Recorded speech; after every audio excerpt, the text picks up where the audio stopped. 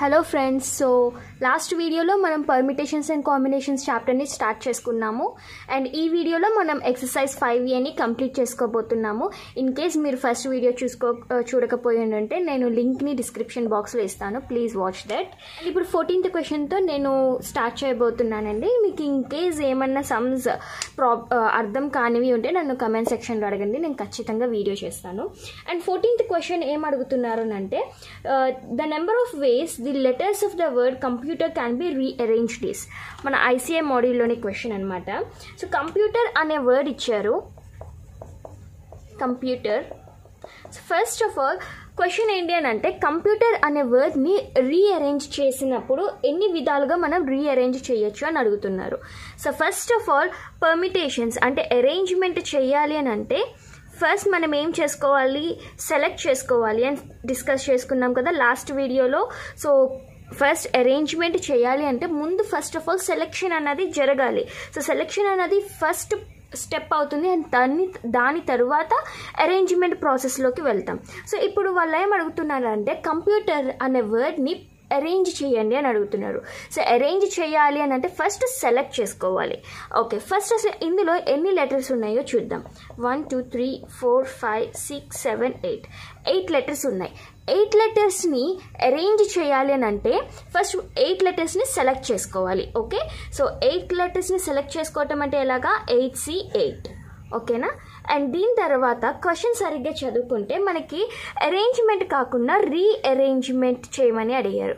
So rearrangement అంటే కొత్తగా చేసేది ఏం లేదు, అరేంజ్మెంట్ చేస్తాం కదా అందులో నుండి -1 చేస్తాము. ఓకే, సో ఇప్పుడు 8 లెటర్స్ని సెలెక్ట్ చేసుకున్నాం, ఫస్ట్ స్టెప్ అయిపోయింది. అండ్ ఇప్పుడు సెకండ్ స్టెప్ ఏంటి అంటే ఈ సెలెక్ట్ చేసుకున్న 8 లెటర్స్ని అరేంజ్ చేస్తాం.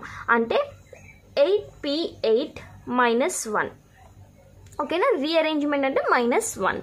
సో ఇప్పుడు 8C8 NCN ఫార్ములా ఎంత అంటే 1, NCN = 1.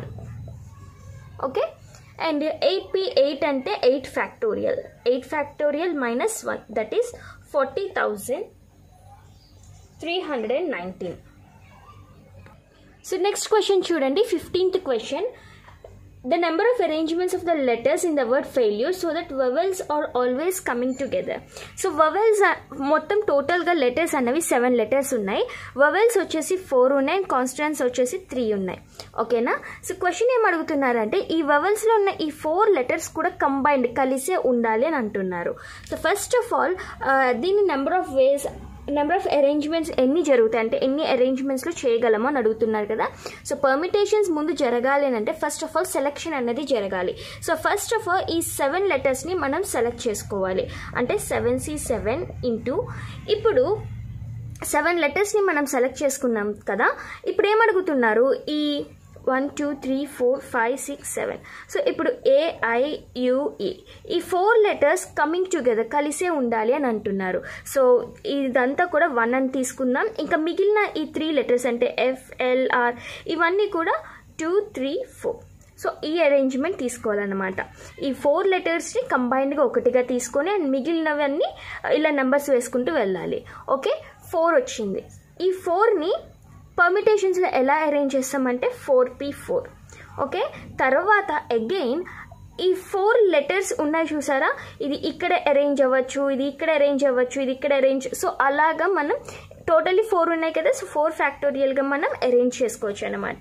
ఇప్పుడు చూడండి 7C7 అంటే 1, 4P4 అంటే 4 ఫ్యాక్టోరియల్ ఇంటూ 4 ఫ్యాక్టోరియల్ 24 24 576.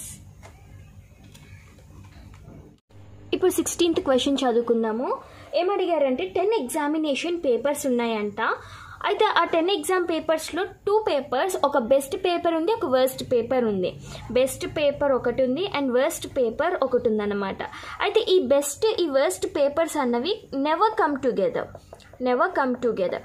సో ఈ రెండు కలిపి రాకూడదన్నమాట. సో నెవర్ కమ్ టుగెదర్కి ఒక ప్రాసెస్ ఉంటుంది. అయితే నేను first of all simple short కట్లు నేను చెప్తాను, అండ్ తర్వాత మనం లాంగ్ కట్లో కూడా చూసుకుందాము. So first of all short cut ఏంటి అని అంటే టుగెదర్ అన్న క్వశ్చన్ వచ్చినప్పుడు n-2 into n-1 factorial. n అంటే ఇక్కడ మనం ఏం తీసుకోవాలి అని అంటే నెంబర్ ఆఫ్ పేపర్స్ ఎన్ని ఉన్నాయి, 10 పేపర్స్ ఉన్నాయి కదా. సో n ప్లేస్లో 10 పెట్టండి, 10-2 and 10-1 factorial which is 8 into 9 factorial. ఇది ఆన్సర్ అవుతుంది విచ్ ఈస్ కరెక్ట్. అయితే మనకి షార్ట్ కట్ ఏం నేర్చుకున్నాం, never come టుగెదర్కి n-2 into n-1 factorial నేర్చుకున్నాం కదా. అయితే ఈ ఫార్ములాకి రెస్ట్రిక్షన్స్ ఉంటుందండి. రెస్ట్రిక్షన్ ఏంటి అని అంటే నెవర్ కమ్ టుగెదర్ ఓన్లీ 2 ఐటమ్సే అయి ఉండాలి. మీకు అర్థమైందా? ఇప్పుడు సపోజ్ బెస్ట్ వెస్ట్ ఇంకొకటి జస్ట్ నార్మల్ పేపర్ అని ఉందనుకోండి, అప్పుడు నెవర్ కమ్ టుగెదర్ అన్న క్వశ్చనే అడిగారు. అప్పుడు ఈ n-2 n-1 ఫ్యాక్టోరియల్ యూజ్ చేయకూడదు. ఎందుకు అంటే రిస్ట్రిక్షన్ నేను 2 ఐటమ్స్కే ఇచ్చా, బట్ ఇక్కడ 3rd ఐటమ్ కూడా ఇంక్లూడ్ అయ్యింది. ఓకేనా? ఈ రిస్ట్రిక్షన్ ఎప్పుడు యూజ్ అవుతుంది అని అంటే never come together first restriction చూడండి, నెవర్ కమ్ టుగెదర్ క్వశ్చన్ అయి ఉండాలి. అండ్ సెకండ్ రిస్ట్రిక్షన్ ఏంటి అంటే 2 ఐటమ్స్ గురించే అయి ఉండాలన్నమాట. సో నెవర్ కమ్ టుగెదర్ అయి ఉండాలి అండ్ 2 ఐటమ్స్ అయినప్పుడే మనము ఈ ఫార్ములాని యూజ్ చేసుకుంటే మనకి సరిగ్గా సరిపోతుంది.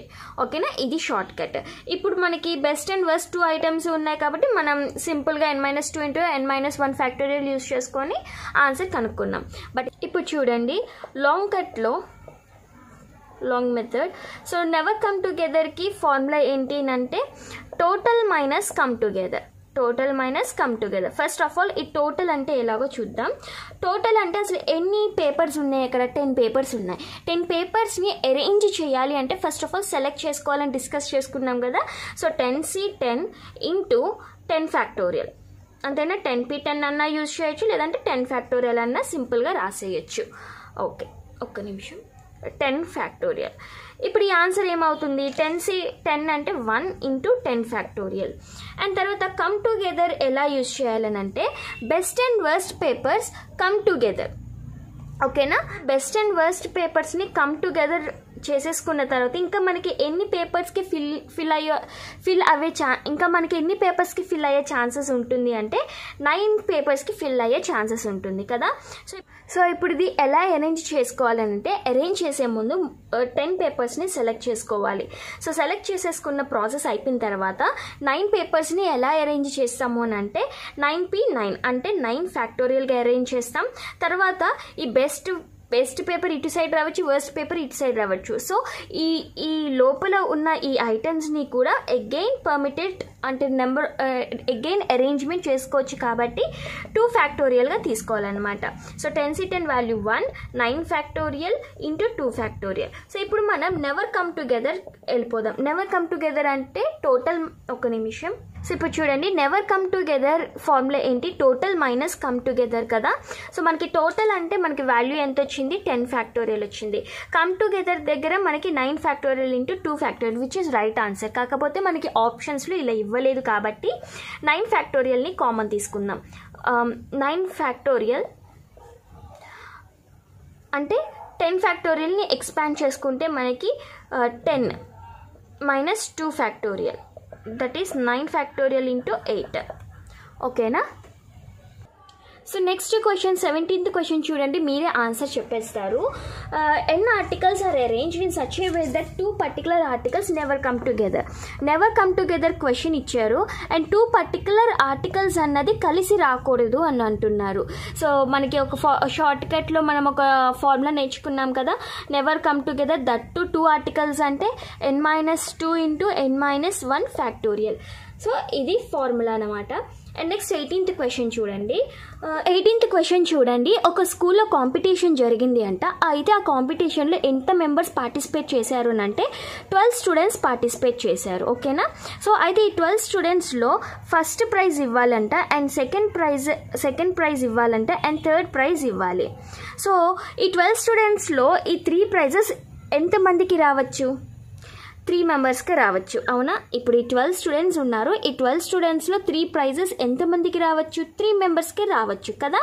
So first of all number of arrangements ఎంత అని అడుగుతున్నారు. So first of all arrange చేయాలి అంటే ఫస్ట్ ఆ 12 స్టూడెంట్స్ని మనం సెలెక్ట్ చేసుకోవాల్సి ఉంటుంది. సో 12C12 ఇంటూ 12 స్టూడెంట్స్లో 3 మెంబర్స్కి ఆపర్చునిటీ ఉంటుంది కాబట్టి 12లో మనము 3 మెంబర్స్ని తీసుకుంటాం, దట్ ఈస్ 12P3. ఓకేనా. 12C 12 అంటే 1, 12P 3 అంటే 12ని 3 టైమ్స్ 3 నెంబర్స్ దాకా ఎక్స్పాండ్ చేసుకోండి, అంటే ఇలాగా 1320 is the answer. And next 19th question చూడండి. ఈ 19th question some of digits question కదా. మీరు ఇన్ కేస్ నేర్చుకొని ఉండి అది ఈజీగా ఉంటే దాన్నే ఫాలో అవ్వండి. నేనైతే ఒక సింపుల్గా నేను చెప్పేస్తాను సమ్ ఆఫ్ డిజిట్స్ సమ్ని ఎలా చేయాలి అన్నది. So yeah, let's start it. So first question ఏం అడుగుతున్నారంటే 2, 4, 6, 8 ఈ నెంబర్స్ ఇచ్చారు అండ్ ఈ నెంబర్స్ యొక్క సమ్ ఎంత అయి ఉంటుంది వితౌట్ రిపిటేషన్ అని అడిగారు అనమాట. So first of all question ఏదైనా ఇవ్వనియండి, ఫస్ట్ నేను కొన్ని స్టెప్స్ చెప్తాను. ఆ స్టెప్ ఏంటి అని అంటే, ఫస్ట్ ఏం చేస్తాను అంటే 4 డిజిట్ నెంబర్. 4 డిజిట్ నెంబర్ ఏంటి అని అంటే మనకి క్వశ్చన్లో ఎన్ని డిజిట్స్ ఇచ్చారు, 1, 2, 3, 4 కదా. సో ఫస్ట్ స్టెప్ 1లో ఏం చేస్తారు అంటే, ఫస్ట్ స్టెప్ 1లో 4 డిజిట్ నెంబర్ అంటే 4 into 3 into 2 into 1 which is 24. ఓకేనా, ఇది స్టెప్ 1. అండ్ స్టెప్ 2 వచ్చేసి step 1 by number of digits. Step 1లో మనకి ఆన్సర్ ఎంత వచ్చింది, 24 కదా. 24 బై నెంబర్ ఆఫ్ డిజిట్స్. ఎన్ని number of digits, 1, 2, 3, 4 number of digits which is 6. And ఇప్పుడు స్టెప్ 3 వచ్చేసి సమ్ ఆఫ్ డిజిట్స్. ఇప్పుడు ఈ సమ్ ఆఫ్ డిజిట్స్ ఏంటి అంటే క్వశ్చన్లో ఇచ్చిన సమ్ ఆఫ్ డిజిట్స్ అంటే 2 + 4 + 6 + 8 విచ్ ఈస్ 20. ఓకే, స్టెప్ 4 వచ్చేసి step 2. Okay, step 2 into step 3. Step 2 into step 3 అంటే 120 విచ్ ఈస్ 6 into 20 అనమాట. ఓకేనా, 120. ఇప్పుడు మెయిన్ స్టెప్ 5 అనమాట. నాకు ఇక్కడ ప్లేస్ లేదు కాబట్టి నేను ఫస్ట్ స్టెప్ని రబ్ చేస్తున్నాను. సో ఇప్పుడు 5th స్టెప్ చూడండి, దీనికి కంటిన్యూషన్. మనకి ఆన్సర్ ఎంత వచ్చింది, 120 వచ్చింది కదా. ఇప్పుడు 4 డిజిట్స్ అంటే చూడండి 1, 2, 3, 4. ఇది యూనిట్స్ ప్లేస్, ఇది టెన్స్ ప్లేస్, ఇది హండ్రెడ్స్ ప్లేస్, ఇది 1000 ప్లేస్ కదా. ఇప్పుడు ఈ 120ని 120 into 1000 plus 120 into 100 plus 120 into 10 plus 120 into 1. So answer find out చేద్దాం. ఇప్పుడు నాకు ఆన్సర్ వచ్చింది చూడండి, 1,33,200. ఓకే, సో ఇప్పుడు 20th క్వశ్చన్ చూడండి. మనకి కొన్ని డిజిట్స్ ఇచ్చారు 3, 4, 5, 6, 7 అనమాట. అయితే రిస్ట్రిక్షన్ ఏమి ఇస్తున్నారు అంటే some of the number of 4 digit number. ఒక 4 డిజిట్ నెంబర్ని కనుక్కోవాలి అని అంటున్నారు. అయితే ఆ 4 డిజిట్ నెంబర్ కూడా 5000 ప్లస్లో ఉండాలన్నమాట. ఓకేనా, 5000. అయితే ఆ 4 డిజిట్ నెంబర్ కూడా 5000 ప్లస్లో ఉండాలి. సో 5000 కంటే ఎక్కువ నెంబర్ అయి ఉండాలి కాబట్టి ఫస్ట్ ప్లేస్లో మనం 3 కానీ 4 కానీ యూజ్ చేసుకోకూడదు. ఓకేనా, సో మరి ఇంకేం యూజ్ చేసుకోవచ్చు అని అంటే 5 కానీ 6 కానీ 7 కానీ ఏదైనా యూజ్ చేసుకోవచ్చు. సో ఫస్ట్ ఆఫ్ ఆల్ ఈ ఎన్ని నెంబర్స్ ఉన్నాయి, 1, 2, 3, 4, 5 నెంబర్స్ ఉన్నాయి. సో ఫస్ట్ ఆఫ్ ఆల్ ఏం చేద్దాము అని అంటే ఈ 7 నెంబర్స్ని యూజ్ చేసుకొని 4 డిజిట్ నెంబర్ని కనుక్కోవటానికి ముందు ఫస్ట్ ఈ 5 నెంబర్స్ని కూడా మనం సెలెక్ట్ చేసుకోవాలన్నమాట. సో సెలెక్షన్ అంటే ఎలాగా, 5C5. ఓకే, తర్వాత ఇక్కడ మనకి 5 కానీ 6 కానీ 7 కానీ యూజ్ చేసుకోవచ్చు ఈ ఫస్ట్ బ్లాంక్లో. అంటే 3P1 మూడిటిలో ఒకటి నేను సెలెక్ట్ చేసేసుకున్నాను. సపోజ్ నేను 5ని సెలెక్ట్ చేసేసుకున్నానే అనుకోండి. ఇంకా మనకి ఎన్ని ఆప్షన్స్ ఉన్నాయి, 1, 2, 3, 4 ఆప్షన్స్ ఉన్నాయి. కానీ ఇక్కడ బ్లాంక్స్ ఎన్ని ఉన్నాయి, 3 బ్లాంక్స్ ఉన్నాయి which is 4P3. Okay, 5C5 అంటే 1, 3P1 అంటే 3, 4P3 అంటే 4 ఫ్యాక్టోరియల్. 4 ఫ్యాక్టోరియల్ అంటే 24 into 3. Answer is 72. ఇప్పుడు 21st క్వశ్చన్ చూద్దాము. క్వశ్చన్ ఏమి ఇచ్చారు అంటే 0, 1, 2, 3, 4. ఓకేనా, ఈ నెంబర్స్ని యూజ్ చేసుకొని 4 డిజిట్ నెంబర్ని కనుక్కోండి అని అన్నారు. సో ఫస్ట్ ఏ నెంబర్కి అయినా 0తో స్టార్ట్ అయితే, ఇప్పుడు సపోజ్ ఈ 4 డిజిట్ నెంబరే 0తో స్టార్ట్ అయితే ఇది 4 డిజిట్ నెంబర్ కాదనమాట, 3 డిజిట్ నెంబరే అవుతుంది. ఓకేనా. ఇప్పుడు 0 1 అని చెప్పారనుకోండి, ఇది 2 డిజిట్ నెంబరా? కాదు, ఇది ఓన్లీ 1 డిజిట్ నెంబరే. ఇక్కడ ఫస్ట్ ప్లేస్లో 0 తప్పితే ఏ నెంబర్ అయినా యూజ్ చేసుకోవచ్చు, అవునా. సో కాబట్టి మనకి ఎన్ని ఆప్షన్స్ ఉన్నాయి? 1 2 3 4 ఆప్షన్స్లో నేను ఈ ఫస్ట్ బ్లాంక్ని అరేంజ్ చేసుకునే ముందు ఈ నెంబర్స్ని అన్నిటినీ కూడా ముందు మనం సెలెక్ట్ చేసుకోవాలి. ఎన్ని నెంబర్స్ ఉన్నాయి? 5 నెంబర్స్ కదా. 5C5 ఇంటూ ఇప్పుడు 0 కాకుండా మిగిలిన నెంబర్లు కదా, అంటే 4 నెంబర్స్. 4P1 ఇంటూ సపోజ్ నేను ఇక్కడ ఫస్ట్లో 1 అనే నెంబర్ని యూజ్ చేసుకున్నా. ఇంక ఇప్పుడు ఆప్షన్స్ ఎన్ని ఉన్నాయి? 1 2 3 4 ఆప్షన్స్ ఉన్నాయి. బ్లాంక్స్ ఏమో 3 ఉన్నాయి. That is 4P3. 5C5 అంటే 1, 4P1 అంటే 4, తర్వాత 4P3 అంటే 4 ఫ్యాక్టోరియల్. 24 ఇంటూ 4. ట్రయాంగిల్ అనే ఒక వర్డ్ ఇచ్చారండి. సో ఈ వర్డ్లో ఏం చెప్తున్నారు అంటే దీన్ని ఎన్ని విధాలుగా అయినా మీరు అరేంజ్ చేసుకోండి. అయితే ఈ యాంగిల్ అనే వర్డ్ ఉంది చూసారా, ఈ యాంగిల్ అనే వర్డ్ మీరు అరేంజ్ చేసిన ప్రతి దాంట్లో కూడా యాంగిల్ అనే వర్డ్ కనిపించాలి. Either it may be first are it may be last. Angle అనే వర్డ్ మాత్రం ప్రెజెంట్ అయ్యి ఉండాలి అని చెప్పారు. సో ఫస్ట్ ఆఫ్ ఆల్ ఎన్ని లెటర్స్ ఉన్నాయో మనం కౌంట్ చేసుకుందాం. టోటల్ లెటర్స్ ఎన్ని ఉన్నాయి? 1 2 3 4 5 6 7 8. టోటల్ లెటర్స్ 8 ఉన్నాయి. ఓకే, ఫస్ట్ ట్రయాంగిల్ అనే వర్డ్ని మనం ముందు పర్మిటేట్ చేసుకోవాలంటే ఫస్ట్ ఆఫ్ ఆల్ సెలెక్ట్ చేసుకోవాలి. సెలెక్ట్ అంటే 8C8. అండ్ ఇప్పుడు ఏం చేద్దామనంటే ANGLE యాంగిల్ అనే వర్డ్ని ఫస్ట్ బ్లాంక్లో మనం పెట్టేసుకుందాం. ఇంకా ఎన్ని బ్లాంక్స్ ఖాళీగా ఉంటే 3 బ్లాంక్స్ ఖాళీగా ఉంటాయి కదా TRIకి. సో ఇదంతా ఒక బ్లాంక్.